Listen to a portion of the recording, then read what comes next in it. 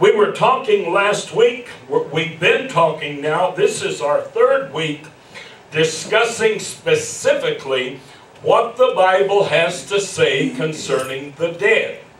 And we are addressing the issue of hauntings and ghosts and anything related to that. You know, that would include so-called shadow people. That would include so-called poltergeist, you know.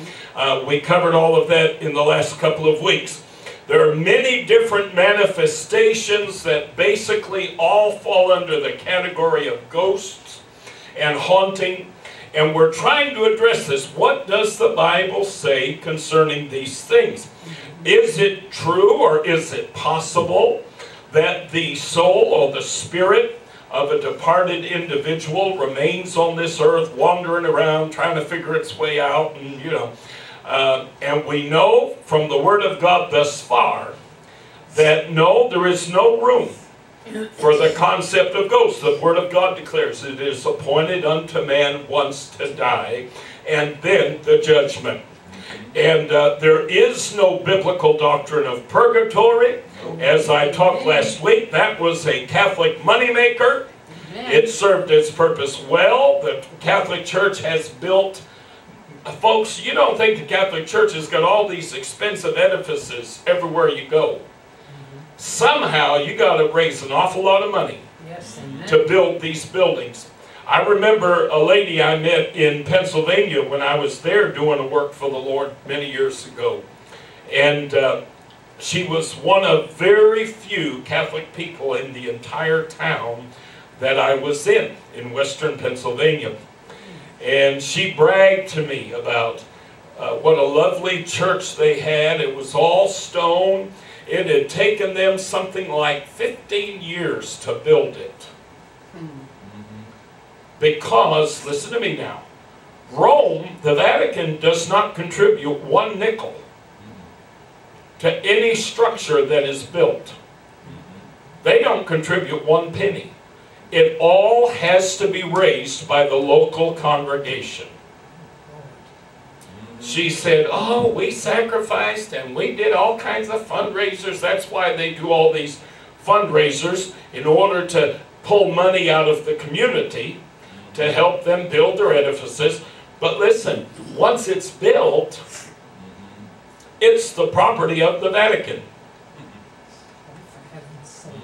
A lot of people, I don't want to go into too much detail with this tonight, a lot of people don't realize every Catholic church you see is the equivalent to an embassy. You're on foreign soil when you go into a Catholic church. Yeah, that's right. Because it's the property of another country. Yep.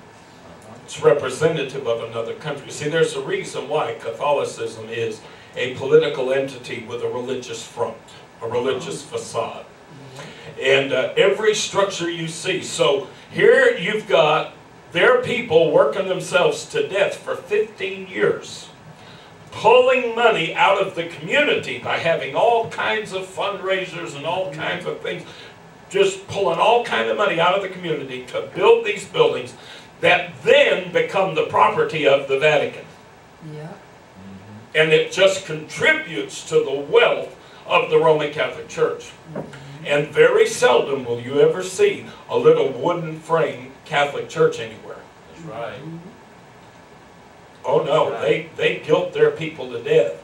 If you don't build God a grand edifice, then you don't love God enough. You know, you're not showing your worship and adoration. And after all, and I could go into all the details of their doctrine, but you know, this building is where we offer the sacrifice of the host. And that little piece of bread that they put inside a big jeweled fixture, which is called a monstrous, mind you.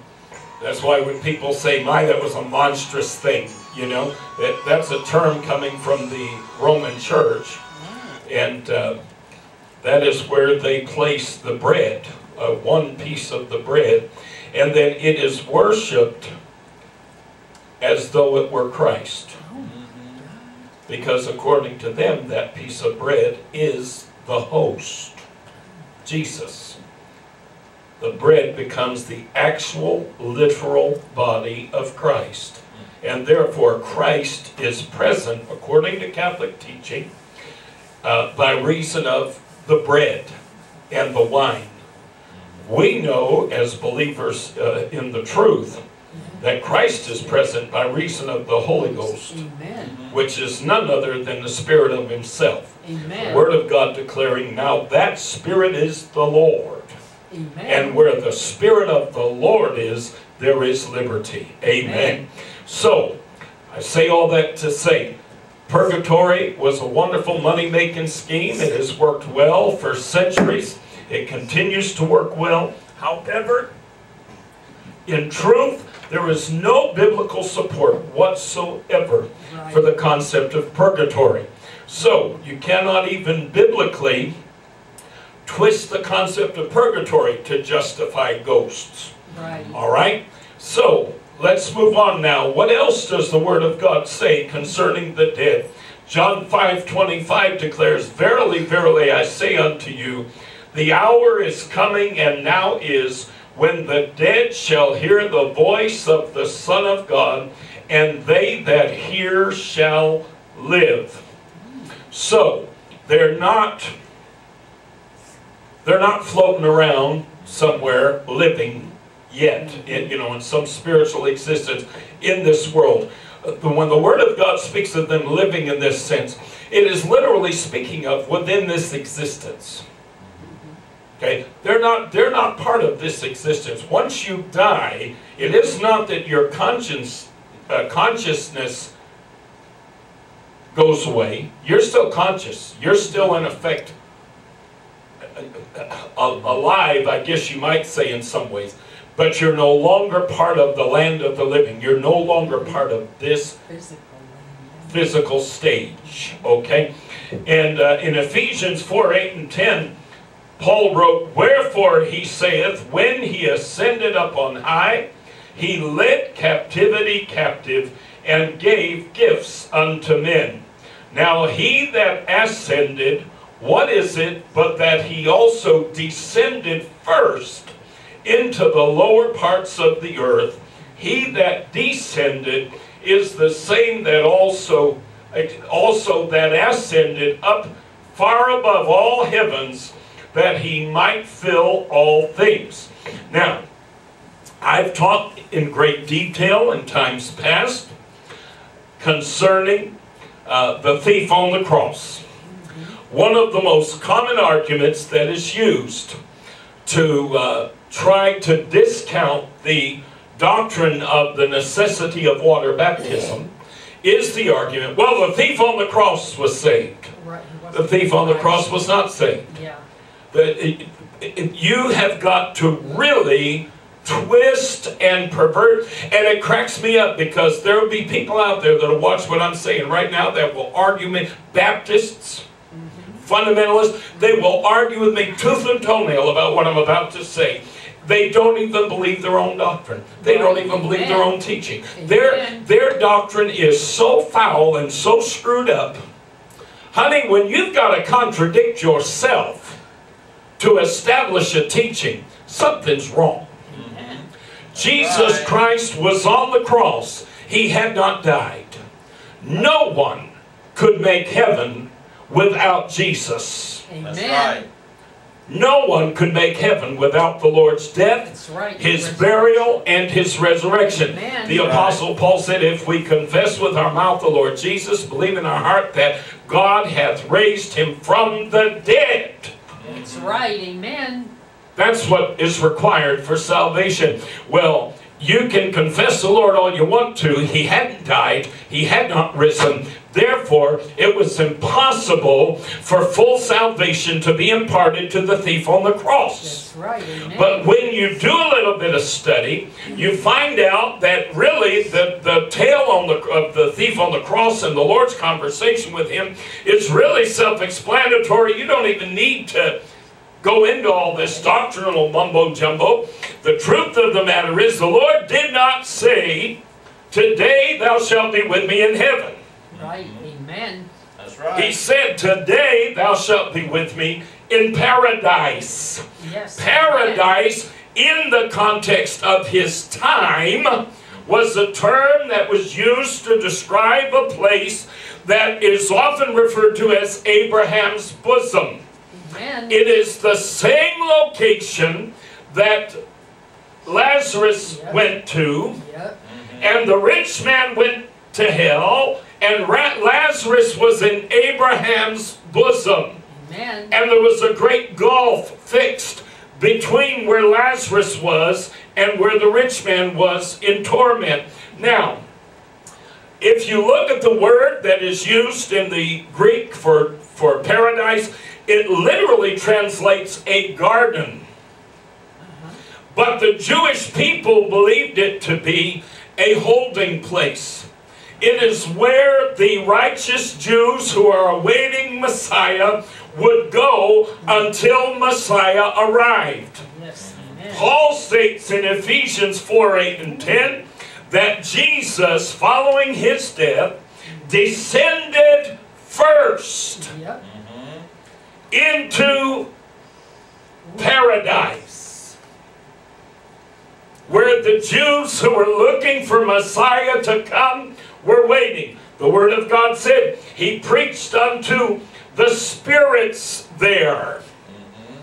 And it specifically uses the word spirits. Yes. When you look at that passage, you'll see, and I believe I have it coming up here in a minute, but you'll see the Word of God said, but he descended first and he preached unto the spirits that were in hell. All right? Paradise was a partitioned, as it were, portion of hell. Like I said before, if you're in a beautiful, wonderful hospital, and the environment's wonderful, and they have pool tables, and they have ping pong tables, and they have dart boards, and they have video games, but you're locked in there and you cannot leave. You do not have the freedom to come and go as you please. That's right. Yep. Honey, that's a difficult environment to live in. That is a difficult place to be, especially if your loved ones can't come in and go as they please either. Right. Amen. If you are locked away, I don't care if you're locked away in Club Med for eternity, and you will never be able to be in the presence of God. You will never be able to be in the presence of your loved ones. You'll never know those that you knew in life. You'll be separated from them forever. And you will be reminded over and over and over and over again that you were deceived. Yep. That you refused to believe and obey the gospel of the Lord Jesus Christ. And the devil is going to literally entertain himself by reminding the spirits there, you were deceived. We got you. Yeah, that's right. You fool. You would not listen.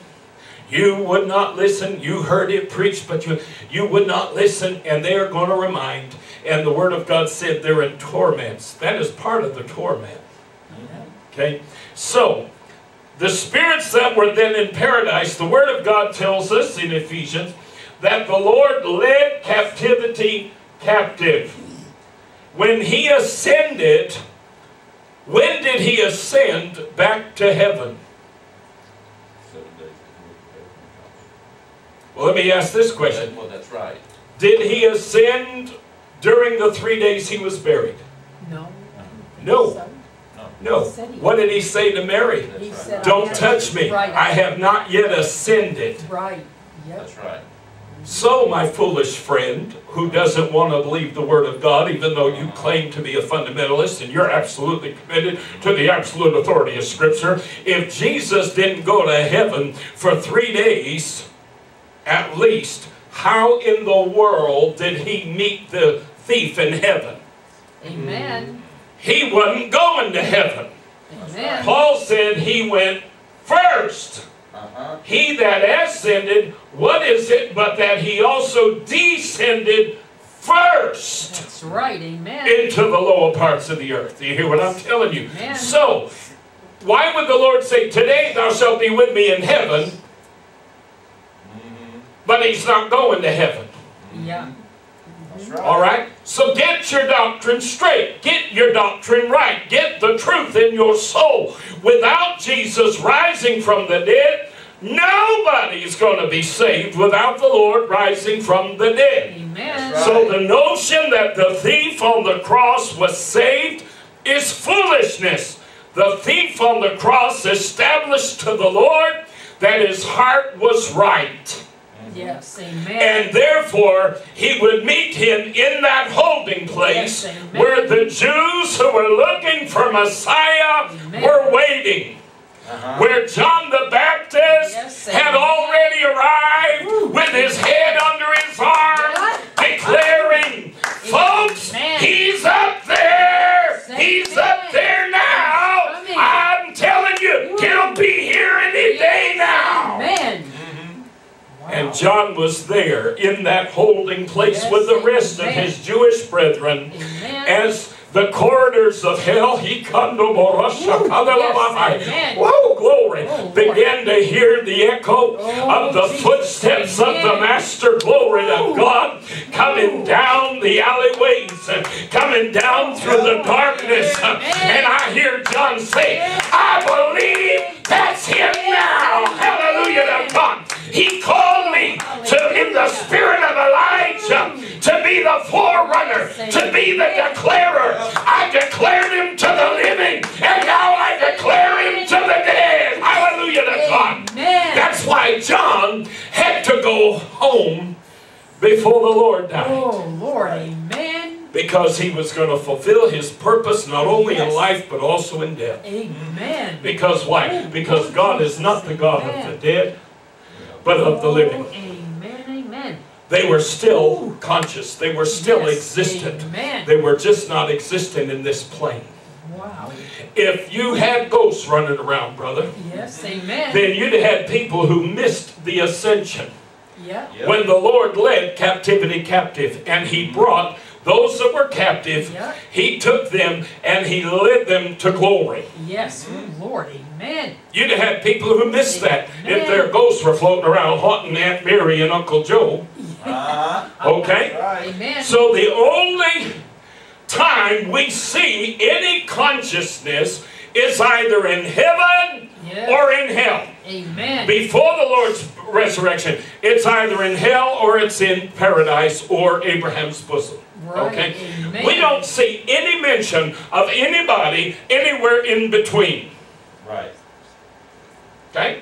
Yes, amen. There's no mention of any existence. Nowhere do we see the Word of God talking about somebody kind of floating around in the middle. Right, amen. All right? Now, 2 Corinthians 5 verses 6 through 8, Paul writes, therefore we are always confident, knowing that whilst we are at home in the body, we are absent from the Lord. Yes. For we walk by faith, not by sight.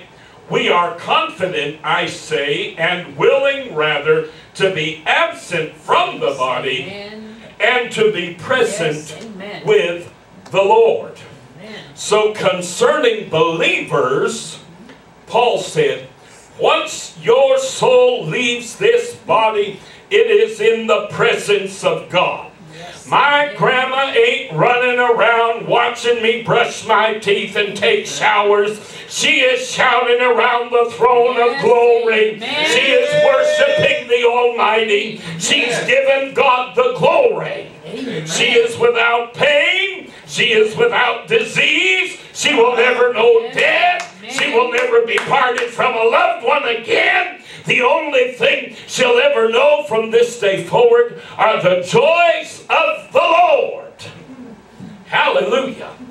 There is no scripture that speaks of any in-between, any lingering That's right. of the human soul or the human spirit. Now here you have an illustration back in the 1920s, 1930s of a seance. Oh, yes. It's very common. The spiritualist movement had a major revival, as it were, back in the early part of this last century. And many people engaged in seances. It was found most often that most of your mediums and your so-called, those that could communicate with the dead were just flat-out frauds. Yeah. Yeah. And Houdini, the famous magician, Yeah. he actually went about, because he wanted desperately to believe that you could communicate with the dead. And he wanted to find a medium who was real. But being a master of trickery and knowing how you go about fooling people, he would go to these seances and he would observe and then he would expose the mediums. And they say that he exposed every medium he came into contact with. He was able to pull back the curtain, as it were, and reveal exactly how they did every single thing they did. You would not believe some of the tomfoolery these people would engage in. Yeah. Some of these women would slip their foot out of a shoe and use their toes to pull on a string that would ring a bell, or that would Yeah. make the table wobble or something, And they had all these gimmicks and all these tricks they would use. And Houdini was able to figure out every single one of them. And he was so disgusted and despondent because he literally wanted to believe. He loved his mother dearly. He wanted to communicate with his mother after she died. And he wanted desperately to believe that you could communicate with the dead. So he was looking for a real medium. And he could not find one. Now, what does the Word of God say concerning communication with the dead? Deuteronomy 18:9 through 14. The Lord is speaking to Moses concerning the nation of Israel, the Jewish people, as they come into the promised land, and he gives this command: When thou art come into the land which the Lord thy God giveth thee, thou shalt not learn to do after the abominations of those nations.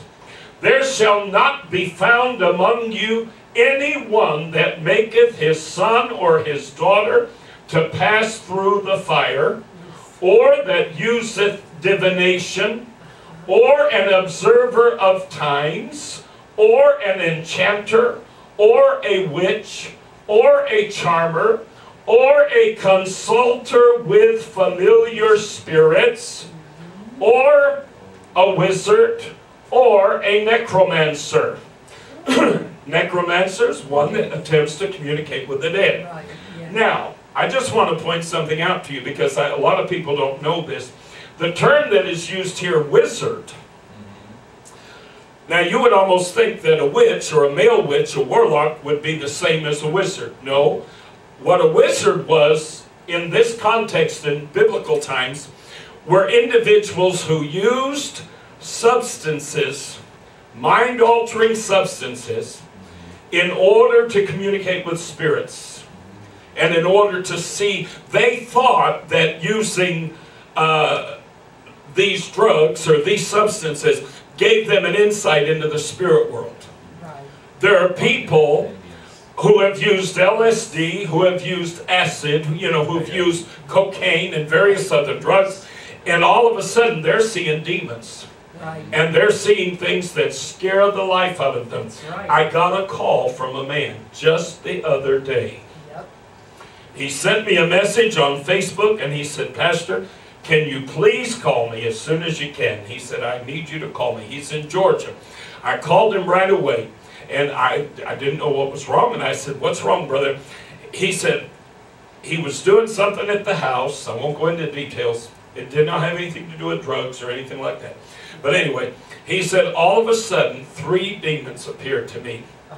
And I knew they were demons from the second they appeared. He said, one of them looked like Lucifer himself.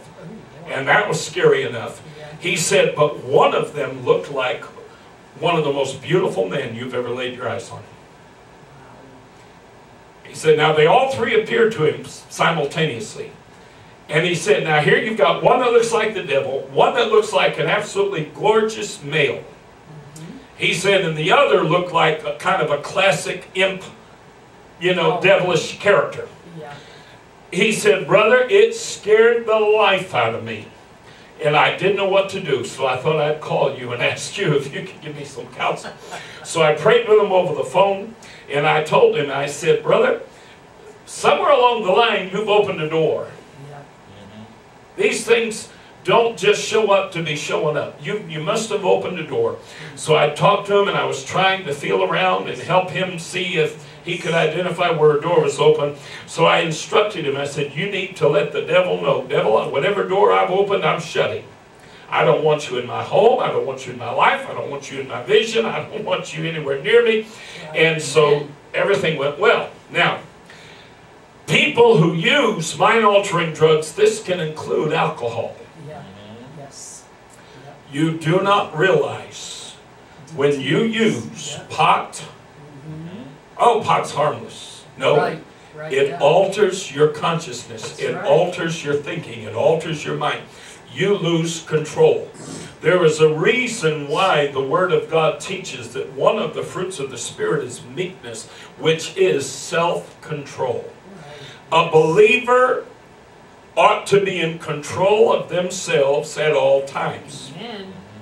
Nothing, I don't care if it's drinking coffee, nothing should ever control you. That's right. Amen. Nothing. You should always be in control at all times. This is why we have to abstain from those things which possibly lead to addiction. Right. All right? You do not use substances that alter your state of mind, Amen. because when you do that, you're opening the door. That's There right. are people that have used pot, that have used drugs. We had a young man that came for deliverance ministry here to the church. Well, not here, but when we were over on Inwood. And his mother was saying, you know, he was hanging with a crowd and they were doing a lot of drinking and all this sort of thing. That's all it takes. Yes. Amen. See, people don't realize when you start, that's wizardry. That's right. That's wizardry. Especially when you go into it with the thought process. And during the 1960s, let me tell you, there were a lot of people who literally went around saying that LSD opens you up, man. It's a spiritual experience, man. Yeah. It's really groovy, man. You know, Yeah. you don't know, man. It just really, you know. Oh, I mean, it just opens your mind up. Yeah, it also opens your spirit up. That's right. Amen. And it opens you up to things you may not want to be open to. So that's when you read the word wizard, that's what it's talking about. People who use, a lot of your Native Americans, Peyote. Yep.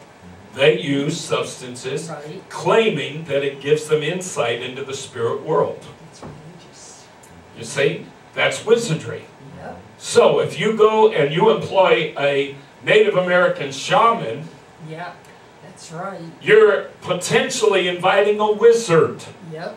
into your home. Do you see what I'm saying? Yes, They don't amen. call themselves wizards, but from a biblical standpoint, that's what you're dealing with. So when old Amy,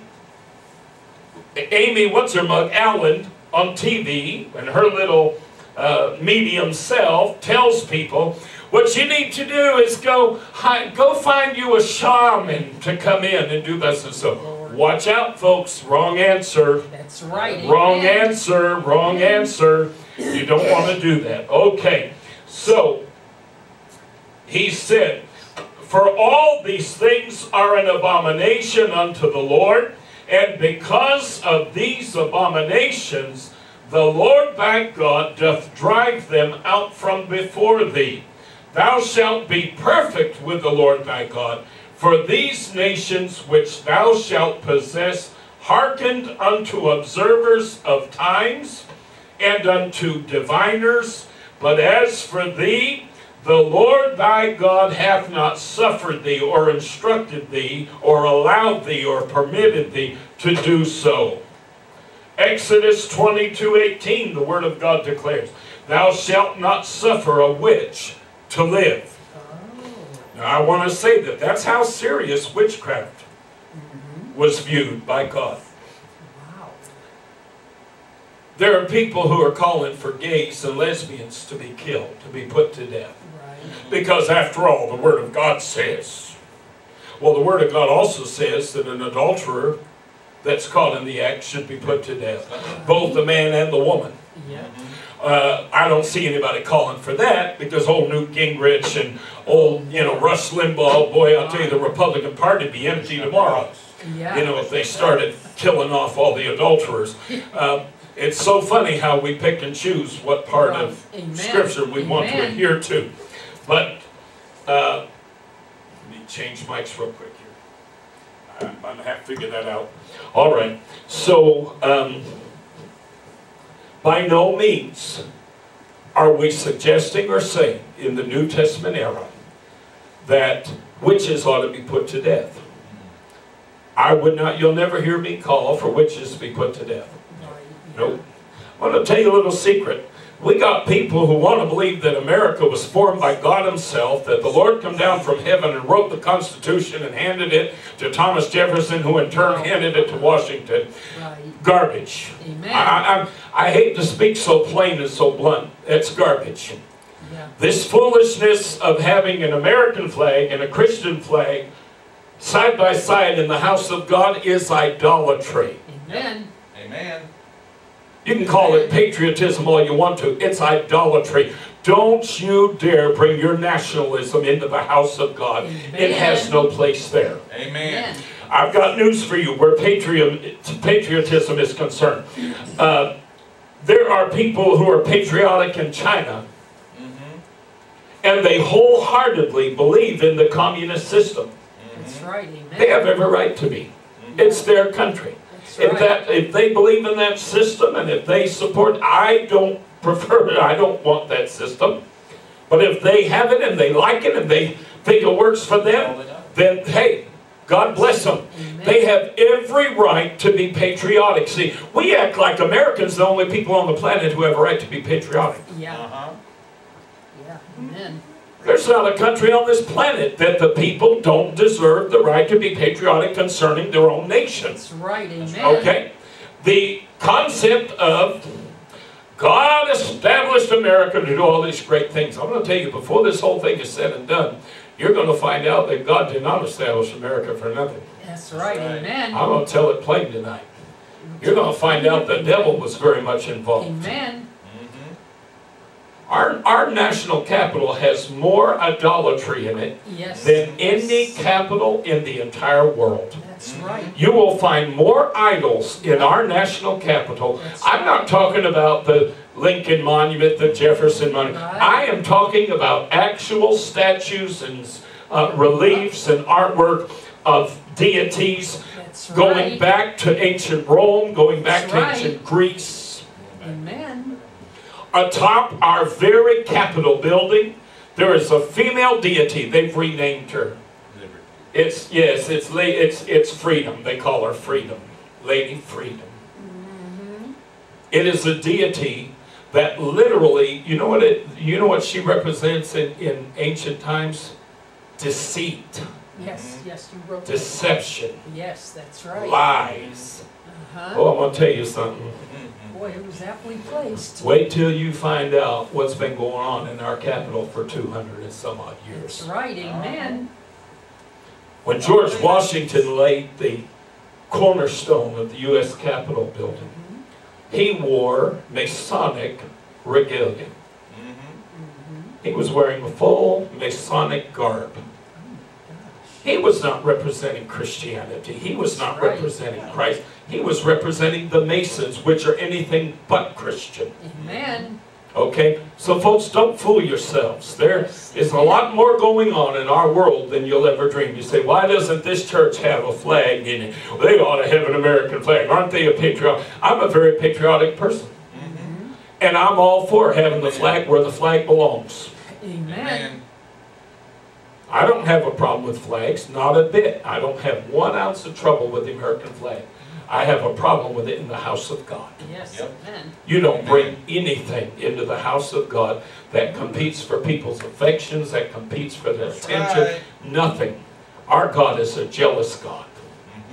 And, okay, so, by no means am I going to get up here and say, oh, witches need to die. No. If we're going to live in America, and if we're going to claim to believe in freedom of religion, then we have got to suspend whatever convictions we have concerning, our specific faith, Yep. and allow others to practice whatever they're going to practice. That's right. That's right. This notion that America was built on Judeo-Christian, that's a bunch of crock. Yep. Because I'm going to tell you something right now. Had that been so, freedom of religion would not have been in the Bill of Rights. That's right. That's right. That's right. It contradicts Jewish teaching, and it contradicts Christian teaching. Yeah. That's If right. we were truly a so-called Christian nation, there would have been no room for any other religion outside of Christianity. That's right. And so the fact that our founding fathers wrote a constitution and a Bill of Rights that called for the free expression and practice of any religion, of any choice, that clearly indicates that it was not built on biblical principle. So you can twist and pervert all you want to, but the truth is out there. That's right. All right? So, I'm an American. As an American, I believe you can practice whatever religion you want to practice. That's right. As a Christian, I believe you're going to miss heaven if you have not heard and obeyed the gospel of the Lord Jesus Christ. Amen. Yes, amen. I have no problem. I cannot argue with someone else having the freedom to practice their religion, because the minute I try to stop them, I'll be next. Yes, right. amen. And this is what's going to happen, because the religious right has been trying to dictate which religions are acceptable, which practices are acceptable, you know, which beliefs are acceptable. Well, you can't sacrifice animals. And blah, blah. What about the Jewish people? What are you going to do about that? Yeah. When the temple's rebuilt, honey, they'll be sacrificing again. You better know it. Of course, it'll be in Israel, so, you know, it's not like American law will affect it. But the point I'm trying to make is, you know, there are some religions, they believe in sacrificing animals. I'll be frank and honest with you. I may abhor that religion. But again, if you're gonna embrace what America teaches, they ought to be free to do that. That's right. Mormonism embraced polygamy. They ought to be free to. I'm being honest. I'm being frank. They ought to be free. I'm going to tell you something right now. If we'd stop trying to force people into our mold and force people to do things the way there's an old saying, give a thief enough rope and he'll hang himself. Yeah, that's right. Amen. I'm going to tell you something. Mormonism probably would have fizzed out by now if we'd have let them practice their religion the way they were practicing it in the times of Joseph Smith and Brigham Young. If we'd have let them keep going down the path they were going, honey, they'd have destroyed themselves. Because a lot of people that get into this polygamous stuff wind up realizing, dear God, what a mess this is. I want out of this, you know. Yes, But no, we've got to dictate what people are able. Yeah, we believe in freedom of religion, except you can't practice it. Except you can't do that. Now we got people having a fit over gay marriage, and my attitude is this. Listen, if there are churches that say, hey, we're willing to perform same-sex ceremonies, we're willing to sanction same-sex unions, they ought to have the right to do that. Amen. That's right. Whether you like it or not. This is America. We're supposed to have freedom of religion. That's right. Amen. We're supposed to be free to practice our religion. And this whole notion, oh, we're built on Judeo-Christian, that is such a crock of nonsense. That is so contrary to history and the truth. And yet there are millions of people in this country, fundamentalists especially, that want to believe a lie, and they just go crazy believing this foolishness. And it is a lie. It is sheer foolishness. Go to Washington, D.C. Everywhere you turn your head, you're looking at a deity. And not a one of them is Jesus. That's right. Amen. The only thing they have that even comes close to representing Judeo-Christian are images of the Ten Commandments. And yet, they have a personal face on all these other deities. That's right. Yep. You don't see one cross. You don't see one Star of David. But you see Zeus. You see Jupiter. You see all these deities from ancient times. Isn't that funny? But we're a Judeo-Christian nation, brother. We've got Washington Monument built by who? The Masons. In honor of George Washington. And here it is in the form of an obelisk, which is an ancient symbol going all the way back to Babylon.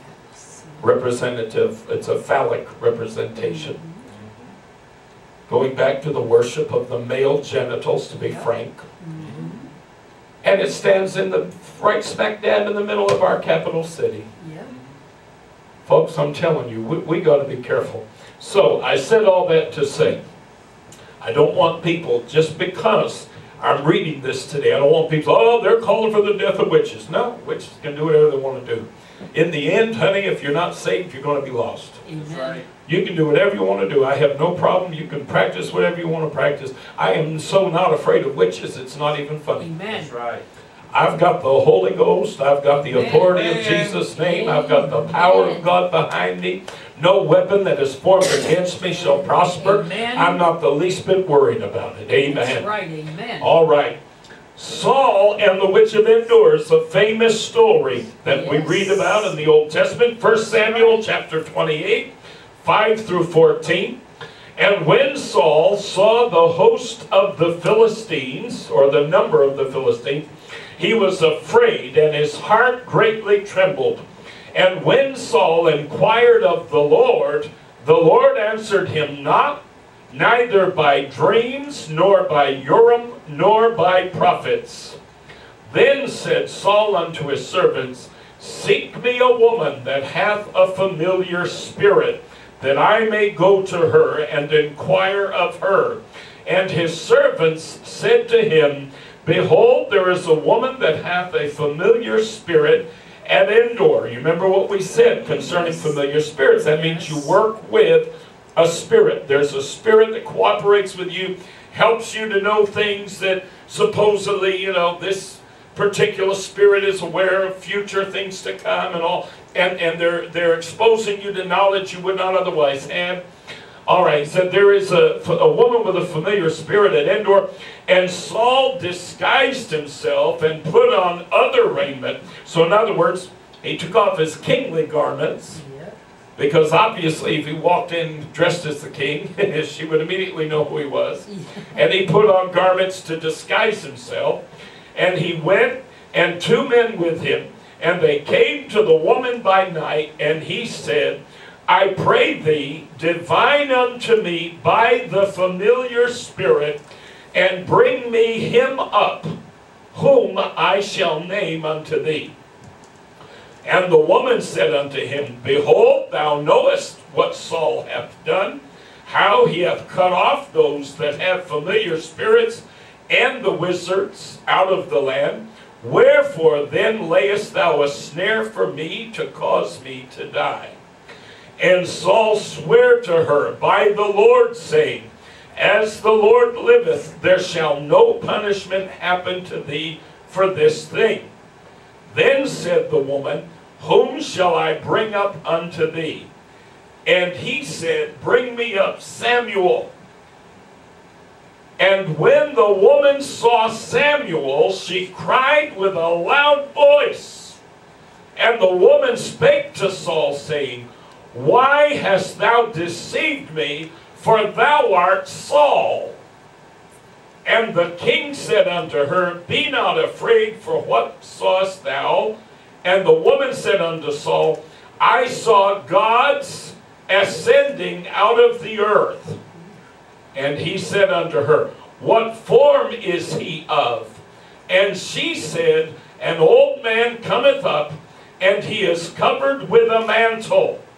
And Saul perceived that it was Samuel, and he stooped with his face to the ground and bowed himself. We know from reading the story further that Samuel rebuked Saul. Said, Why have you called me up? What have you done? Why have you done this thing? And Samuel was not floating around the room. He was not haunting Saul, watching Saul change and take baths and make love to his many wives. And this is not a story about a ghost. See, now there are people that will try to twist and pervert again. No. The Word of God said, Be absent from bodies, be present with the Lord. Prior to the Lord's resurrection, they were in where? They were in paradise. We know paradise wasn't heaven because Samuel said, why hath you called me up? That's right. You brought me forth. You brought me up. So he's clearly indicating I was below. Right. Okay? He then goes on. Saul is wanting to confer with his old confidant, with this man of God that for many years was, you know, the go-between between he and the Lord. And this is where he would get a word from the Lord, through Samuel. And he wanted to be like me, wanting to talk to Brother Gillum. Oh, Lord, yeah. And going to a medium or something to call up Brother Gillum, you know. And but nowhere in this story is it suggested that Samuel was a ghost. In other words, nowhere in this is it even alluded to that Samuel was earthbound in any way, shape, size, or form. That's right. No, Amen. he was elsewhere. That's right. And in this instance, God allowed the actual man Samuel to appear to Saul. Normally, when you're dealing with a familiar spirit, that familiar spirit will take on the identity of whoever you're wanting to talk to. That's right. And then you've got this psychic standing there thinking they're seeing somebody, you know, and then they'll describe the person. Now notice in this description what she said that Samuel was wearing. A mantle. That's all. A mantle, a robe. It says, then Saul, I keep wanting to say Paul. I'm thinking of New Testament Saul. And then Saul, quote, discerned that it was Samuel. Ghosts are always running around, brother, in clothes they wore in life. Yeah, that's right. They're always carrying guns they used to carry. They've got knives they used to carry. They've got axes they killed people with in their hands. They've got lanterns lit that they used to light to signal the oncoming train. The Word of God said, we take nothing into this life, we'll take nothing out. That's right, amen. The Word of God says that one day God is going to put upon us a robe of righteousness. That's right. Samuel was all he was wearing was a robe. When angels appear to people, they appear in a robe. Yeah. People that have seen angels saying, I saw a man in a robe. Great big, tall, handsome, rugged-looking guy appeared in a robe. And you know it was an angel. I'm going to tell you a little secret, my friend. If your little ghost was a real person, they would not be wearing clothes they wore in this life. That's right, amen. That contradicts the Word of God. That's right. For it is certain I brought nothing into this life, and it is certain I'll take nothing out. That's right. You don't take anything with you out of this life. That's the Word of God. Amen. So the very fact that they appear in clothing, in garments, with props from this life, that tells you right there you're being deceived. That's right.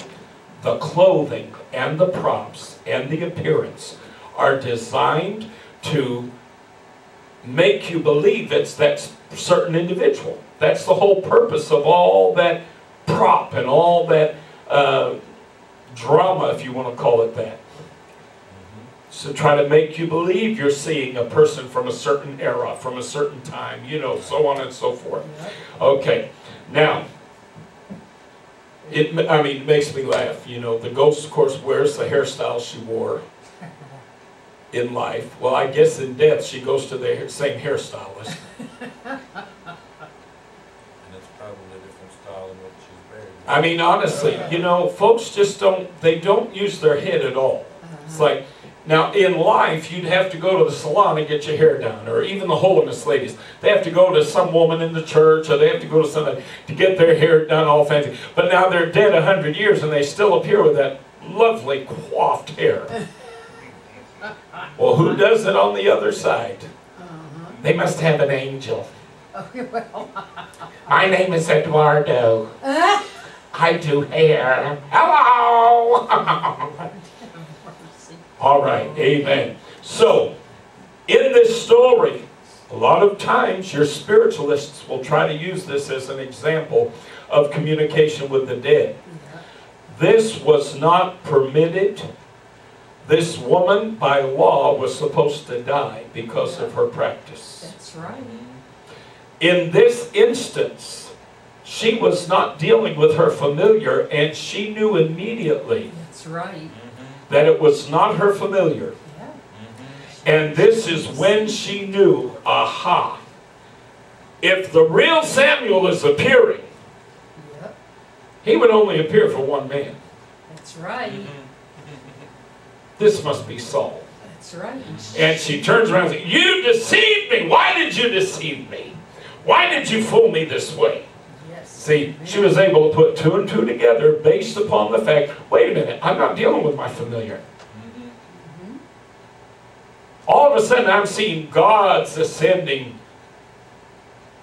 The term gods here is demons. She's seeing spirits. Says, I'm seeing demons, and in the midst of this is this man. What does he look like? What's he wearing? Because after all, we identify people by their clothing. Yeah. I had a vision one time, and I'm not one to have visions. I've told you this story before, and I won't tell you the whole thing again. But I was praying one night in my house. Matter of fact, that brick house I pointed out when we went out to First Monday the other day. And I was in that very house, and I was down on my knees praying. And all of a sudden, it was like God literally put a movie screen down in front of my face. And I saw a young man laying on the road. I saw a tractor-trailer truck parked very close nearby. I saw a car over here, and I saw a bike. The young man, I looked down at the young man, and I could not discern his face. I couldn't discern, you know, what he looked like or who it was. But the only thing I could see on him that was clear was his hands. And his hand looked just like my brother Dallas's hand. Because my brother Dallas and I both have had that terrible habit of nibbling on our nails. I've done it my whole life. Growing up in the environment I grew up in, that was a nervous habit I picked up, and I still do it when I'm bored, when I'm hungry, when I'm, you know, my hands look terrible. But if anybody that knows me, if you know what my hands look like, I could be burned to a crisp. As long as my hand's available, you'd know it was me. Yeah. Because my hands are very distinctive to look at. Well, when I saw this boy and I saw his hands, immediately I thought it was my brother.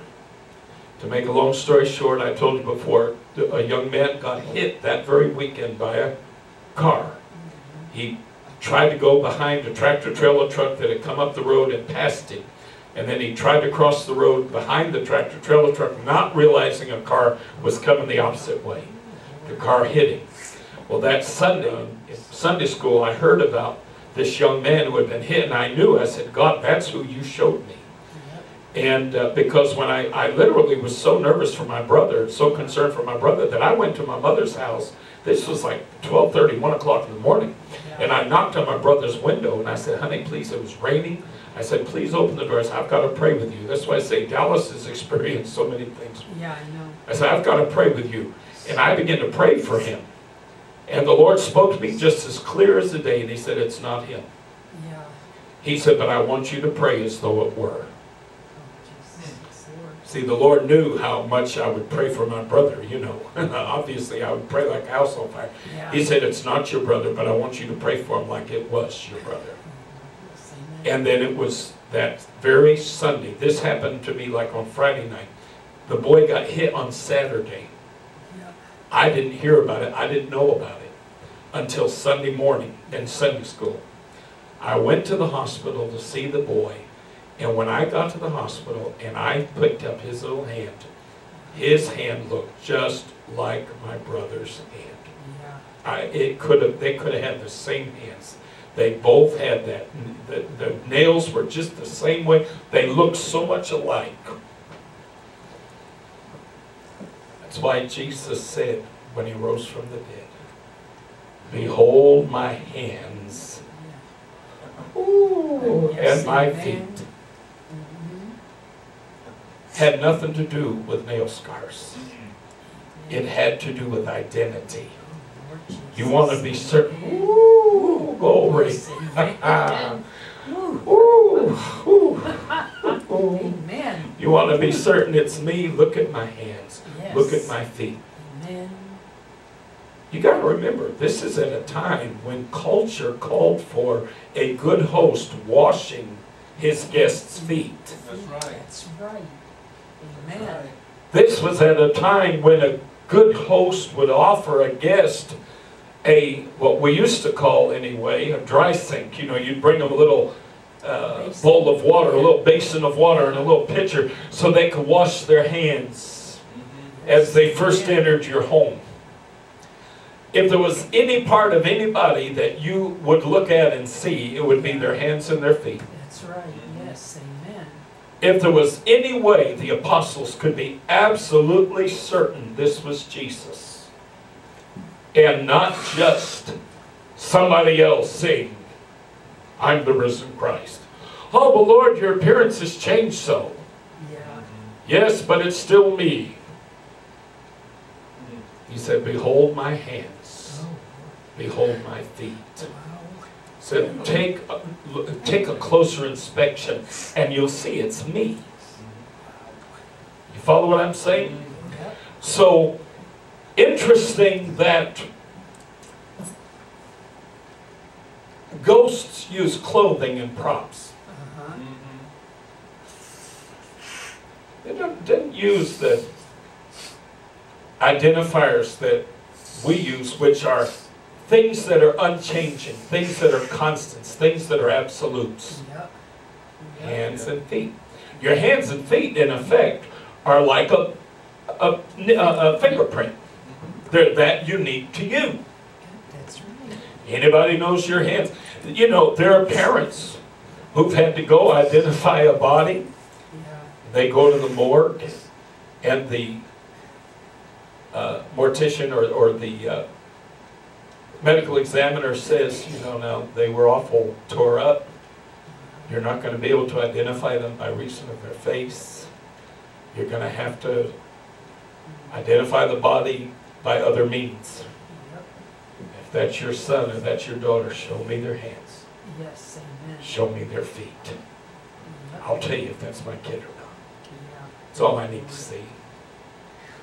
My brother Michael, I can tell you right now, I could tell if I could not lay eyes on my brother's face, I could tell you it was him by reason of his hands, by reason of his feet. You follow what I'm telling you? Yes. Amen. All right.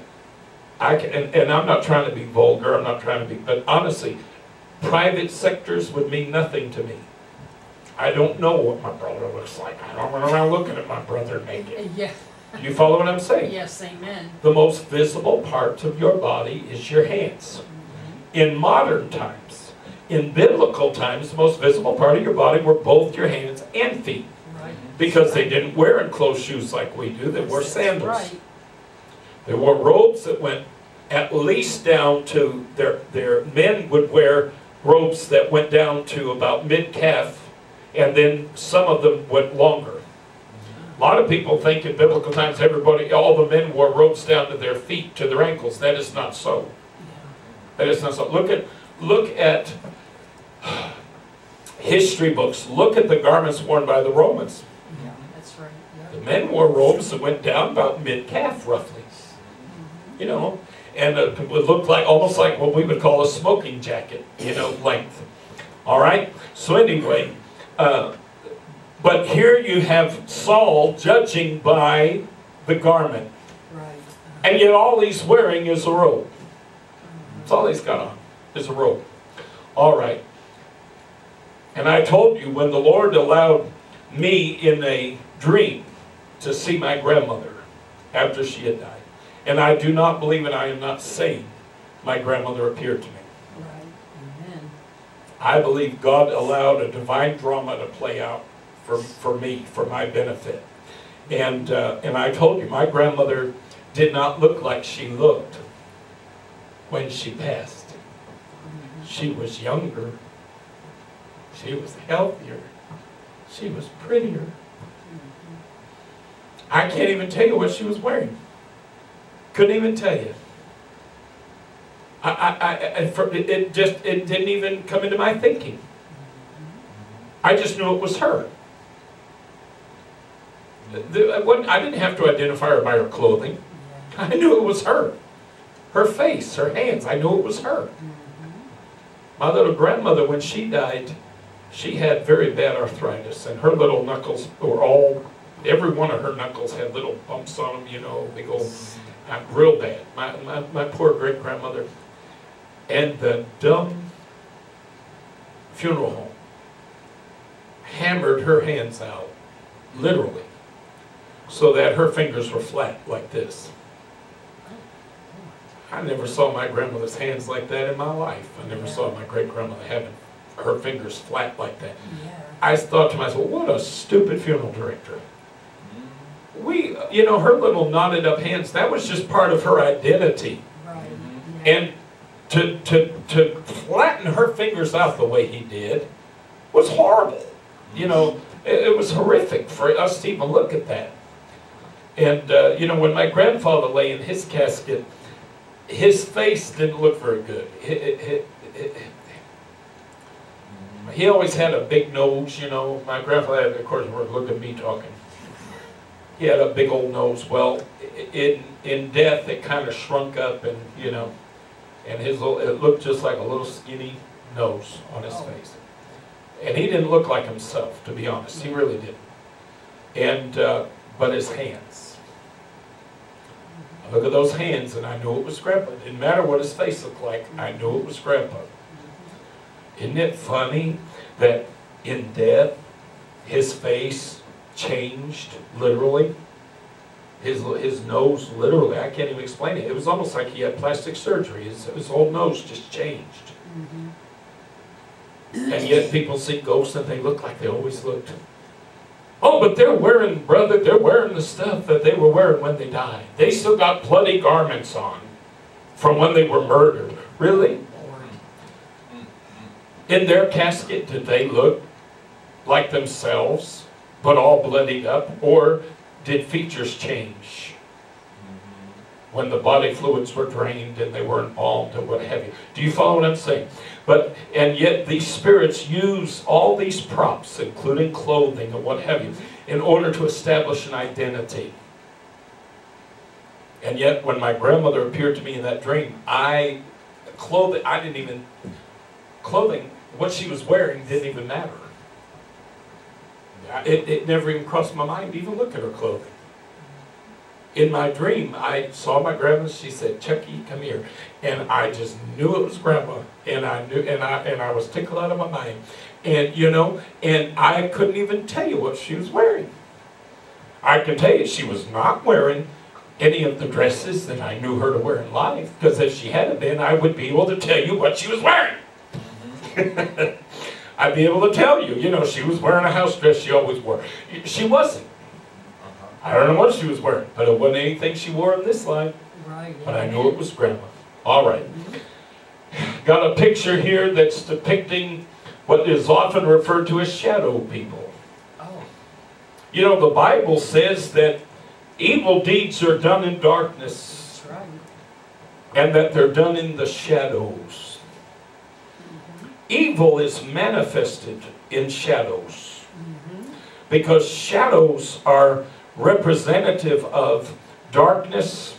And it's interesting that a lot of times when they even catch these images on film, they can be in a dark room, and yet the shadow figure is darker than the darkness of the room. So whatever little bit of light is in that room, that shadow image is even darker. It's almost like it literally just sucks the light right out of that space that image appears. Honey, that is demonic. That is evil. That is not some dead person. A dead person is not going to be manifesting themselves as darkness. No, the Word of God teaches us that these type of manifestations are evil and wicked. Now, I'm going to try to start tonight on this, and this will be the end of this, but I think we're going to have to finish next week. From our website, I offered a number of points, and I asked, consider this thought, consider this, at a logical, reasonable level. And then we look at what the Word of God says concerning it. Number one, why do ghosts, which so many claim are human spirits, why do they wear clothing, jewelry, shoes, etc.? Do these items also have a spirit or energy that traveled with us into the spirit world? See, the Egyptians used to load up the tombs of the pharaohs with all kinds of goods for them to take into the spirit world. Yeah. Now, of course, 3,000 years later, when they dig up the tomb, all that stuff's still there. Amen. So apparently the pharaoh left without it. Why do spirits often appear with props, tackle, animals, and other items which help to identify them as being from a certain era, period, time, or experience? In other words, World War II, the Civil War, World War I, what have you. The Nazi Party, whatever. Why do they appear with all these uniforms and props and all? You know, it amazes me. I've said this before. A guy appears at this prison. Oh, he's a prison guard who was murdered at this prison. Why in the world, if I'm a spirit and I'm dead, why would I want to hang out at the prison I was murdered in? Yeah, I know. Wouldn't I maybe want to hang out at my house and watch my kids grow up and, you know, and see how things go with my children and my grandchildren, since I'm not going to be there in life, you know? But, well, no, brother, see, it's the trauma of the experience. They become captured in this place. Yeah, and where do you get that from? Yes, amen. What authority do you have? Where in the world do you get this notion from? And why in the world is it that of all the outfits this guy wore in his lifetime, he goes into eternity with his prison uniform on? Yeah. And they have people who die at home, or they have people who die, and, oh, but he worked at this hospital. So Dr. So-and-so shows up at the hospital in his whites. Really? You mean Dr. So-and-so never wore anything else but whites? Yeah. Why in the world? I mean, if you just think about it logically for a minute, why is that? What sense does that make? Even if you love the hospital so much you want to spend eternity there. He might have chosen to wear a polo shirt and pants and, you know, jeans and flip-flops. Amen. Why must he be in his house? Because it's all about props. It's all about establishing an identity. Okay, if you look at it like a stage, and they're using the clothing, they're using all of these things as props. When they have animals with them, when they have guns, when they have this, when they have that, when they're wearing certain types of uniforms from certain eras, it's all about establishing an identity. But the Bible said, and said, naked came I out of my mother's womb, and naked shall I return thither. The Lord gave, and the Lord hath taken away. Blessed be the name of the Lord. Job 1:21. 1 Timothy 6 and 7, Paul builds on what is said in Job, and he said, for we brought nothing into this world, and it is certain we can carry nothing out. Amen. So right there, we just answered the question I'm asking. How come these ghosts, so-called, have all these props and all these outfits and all this stuff from their life, when the Word of God said, it is certain? So Paul's saying, this is absolute. This is a fact. We can carry nothing out. Right. Amen. Can't even be done. It can't even be done. Now, the truth then is this. Spirits, demons, appear in full wardrobe so as to represent someone from a specific time period or era. Without the clothing, it would be nearly impossible to represent themselves as anyone in particular. As the old saying goes, quote, clothing makes the man. Just like putting on a play, props and wardrobe are essential to the character being portrayed. Many people claim to hear noises which are directly associated with certain types of shoes. Footsteps, walking, dragging, etc. But how is that possible? Do shoes also have a spiritual existence? Why would a human spirit run around in a work-related costume, uniform, or gear? What if they weren't buried in those things? So see, there's no continuity anywhere. Right. Some people say, oh, this spirit appeared in the outfit they were buried in. I knew it was my grandmother because she was wearing the dress. We buried her. You follow what I'm saying? Yeah. And yet there are other spirits, brother, that show up and they're wearing the outfit they used to wear to work every day. There's no continuity. So that means they must go into eternity with a wardrobe. Or they have some kind of mystical, magical powers, according to Amy Allen, and they can represent themselves in various... So we've got paper dolls here, who you can just, fold the little tabs and put all different kind of outfits on.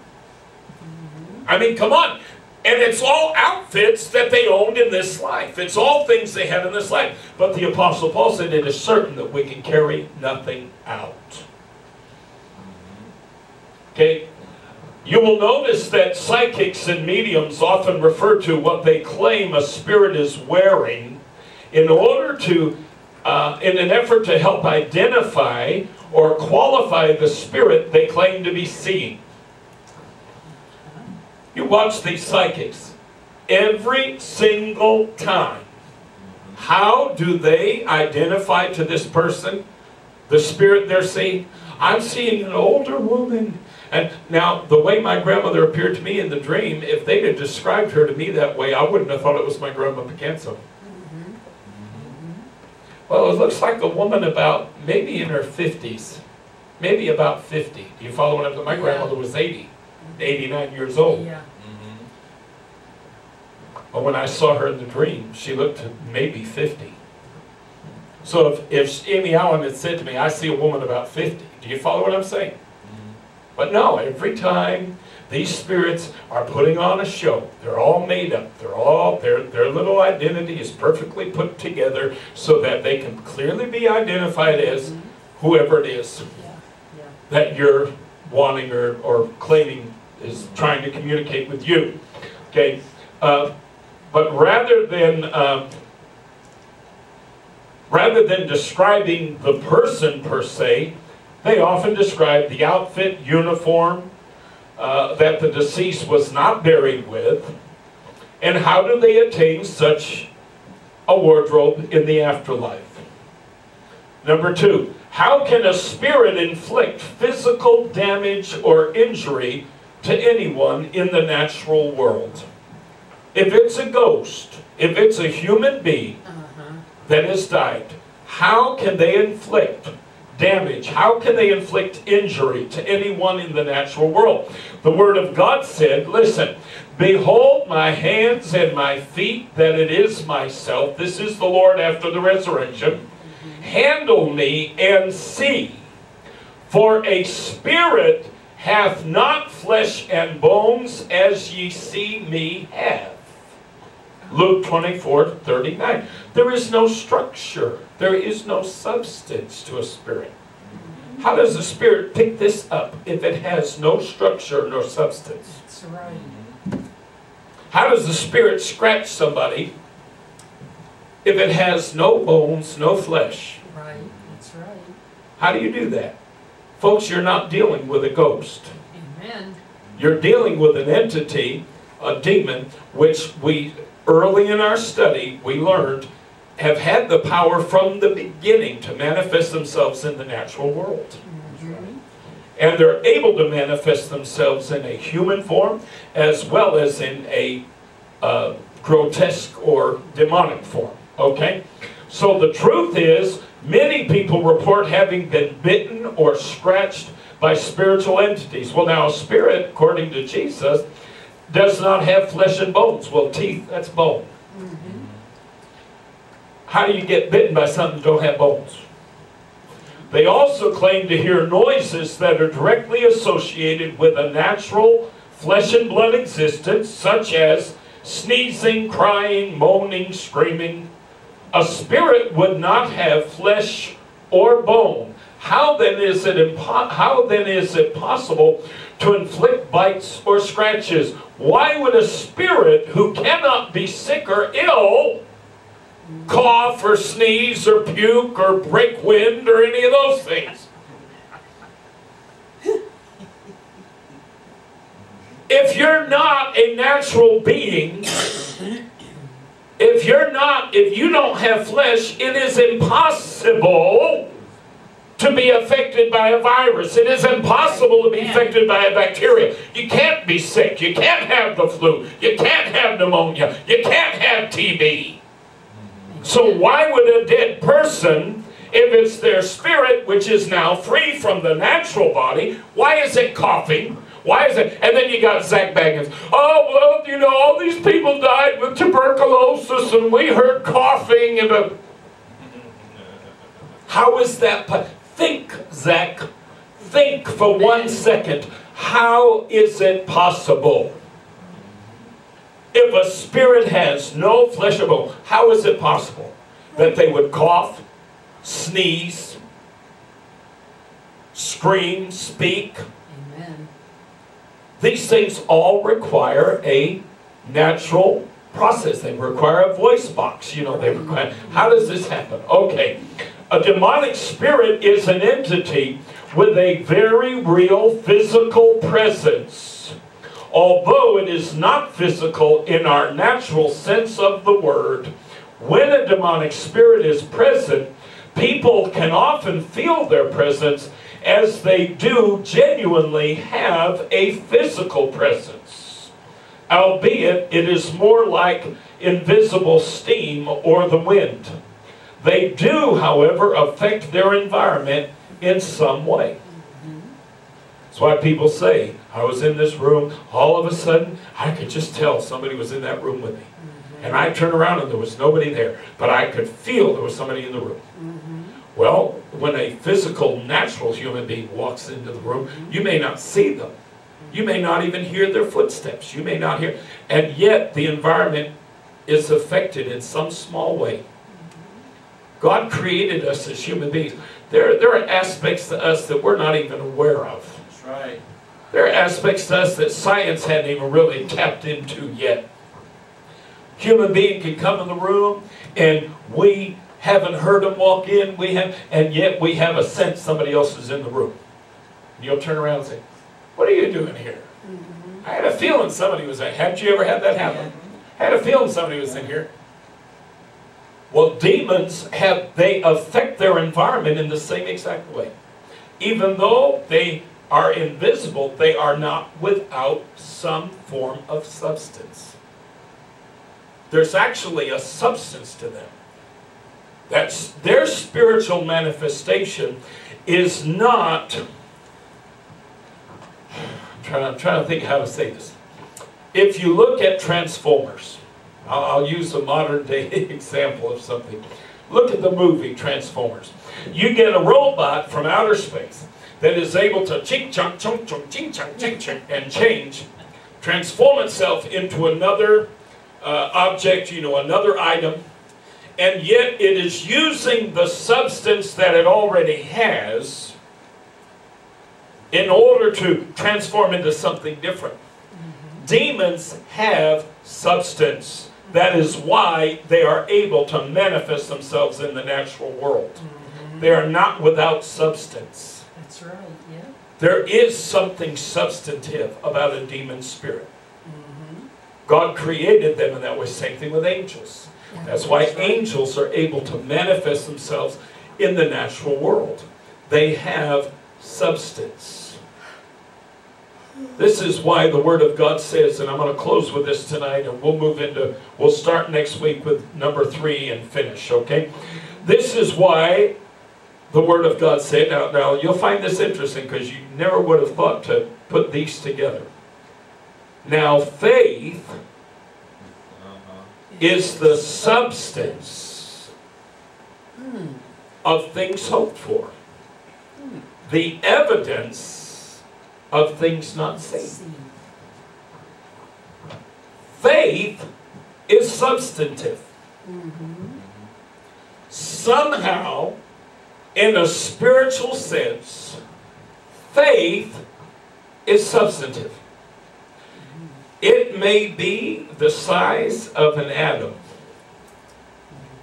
and yet it's able to ching, ching, ching, ching, and become a giant, or become a shield, or become a sword, or become a mountain, or become a buttress, or become a tower. You follow what I'm saying? God started this world. He created this world by first creating substance. Then he took that substance and he transformed it. Man was created from what? The dust of the earth. Yes. And he took that dust and he transformed it. Yes, amen. He, in effect, if you look at human beings and us dying and how we go back to dust, it would be like reverse engineering back. Starting with the dead and somehow putting that all together and bringing it back to life. But that was creation. He started with the dust. He started with what was left when it's all over, when it's all disintegrated, even the bone, nothing's left. And he then formed something out of, he didn't form something out of nothing. That's right.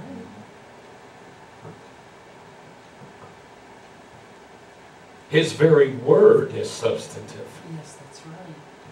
That's why when God speaks, things happen. Why? Is God starting with nothing? No, he's starting with something. You see, we live in the flesh, and we cannot understand these high spiritual concepts. How in the world can words be substantive?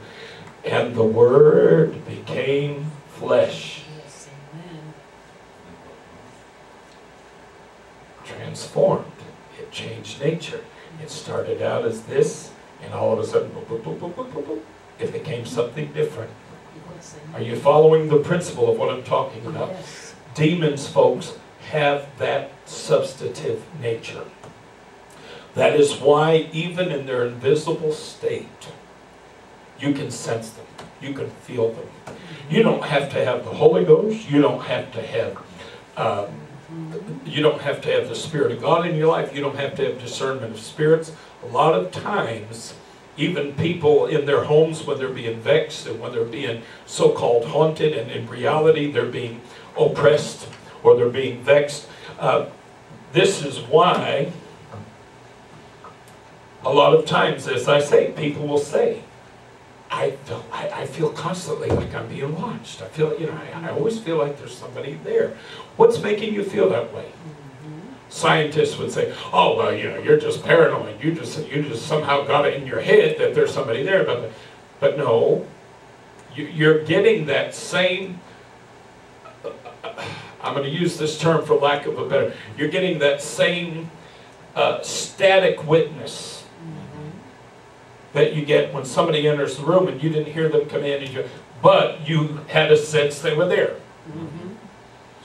It's almost like our bodies pick up on even the slightest movement of air. See, science tells us, brother, that we have hair on our arms. And see, they've given us explanations for all that. Oh, that's there because, it used to be when we were apes. That's what kept us warm. But we evolved. Somehow or another we decided we didn't need to stay warm anymore. And our bodies went bald. Do it a different way. I can't wait till we get to heaven and God just laughs with us. Yes, amen. I really can't. I've thought about this many times. I can't wait until the Lord shows us a film about why He created things the way He created them. And then say, now scientists said that this was... They thought it evolved into this because of this. How can they prove that that's what happened? How can they prove that it evolved from this to this for this reason. It's all speculation. Well, say amen. It's all speculation. You cannot prove for one bloody minute that a black man's hair became kinky because in Africa it's so hot that it just evolved that way to help keep their head cool. That's what they say. Say, really? It's funny it didn't evolve white because black absorbs heat. Yeah, amen. That's right. Yet, it is natural for black people with dark skin, to have dark hair. Isn't it funny that evolution is so stupid it doesn't know that? Isn't it funny it evolves in one way to diffuse the heat and to keep their head cool? Do you follow what I'm saying? It's all speculation, folks. Right, of course. And I think to myself sometimes, I just can't wait till the Lord shows us the reality behind some Yes, things. amen. And say, now here's what they were saying. They were saying thus and so, but this is why I did this. This is why this had this. Evolution put these false eyes on these fish, brother. Oh, Lord. So that the predators would think that the fish was facing them. That's why they have these false eyes on the back of their bodies. Can't wait till the Lord said, false eyes? There were no false eyes. There were no false eye. I put that there. And he gives us a reason for why he put, do you know what I'm saying? All right, amen. So, but demonic spirits absolutely are substantive. And I'm telling you, we're going to get to heaven. That's the point I was trying to make, and then I'm going to shut up. We're going to get to heaven, the Lord's going to say, no, you know why you have those little hairs on your body? I put them there because they are just like the little hairs on certain animals and on certain bugs and on certain things. They literally help you to know when something else is in your environment. That's an early warning system for you. Yeah. Wow. When you're in an enclosed space. Now, if you're outside and you know you're in the wind and in the breeze, you're not going to have the same experience. But if you're in an enclosed space and somebody walks into that space, even if you don't hear them, even if you don't see them, little hairs on your body feel that little bit of movement. They sense that little bit of atmospheric change. And all of a sudden you're getting a sensation. Oh, there's somebody else here. You follow what I'm saying? Yep. Won't it be funny when we get to heaven and find out that's really why we got hair on our arms? I can't wait to hear God's explanation for the underarm hair. Oh, Lord. Don't say anything else. All right, amen. Would you stand with me tonight? Amen. Anyway, is this informative anyway? Are you getting anything out of this? So from a biblical standpoint, thus far, we cannot find any support for ghosts. But we can find plenty of support for the concept of demonic spirits manifesting themselves. Like I said, I'm going to repeat real fast. What is the primary reason that demons do this? Deceit. It's deceit, but what is in that deceit? What are they trying to convince you of? Take away the Oh, that the authority. Bible's not true. That's right, that the Bible's not true. They're trying to make you question the Word of God. What did Satan do in the garden with Eve? That's right. God. Question God. Tried to get Eve to question God. That's right. Has God said? Well, is that really what he meant? Yeah. Is more or less what he was saying. And that is what the devil is doing. Every time somebody thinks they're seeing a ghost, Tommy and I watch these programs, and these people will turn around and say, I believe in the afterlife now. I believe that after death there is more. Yeah, but you know what? They don't believe in God. They don't believe in heaven. They don't believe in hell. This experience hasn't convinced them of the need for the cross. That's right. Yeah. It's just convinced them that after they die, they might wind up floating around their house for a few million years. You see? It makes you question the Word of God. All these scriptures that I'm pointing out about, it's certain we take nothing with us when we leave. All these things are called into question by these so-called experiences that people are having. Satan wants you to question the Word of God. Amen. All right.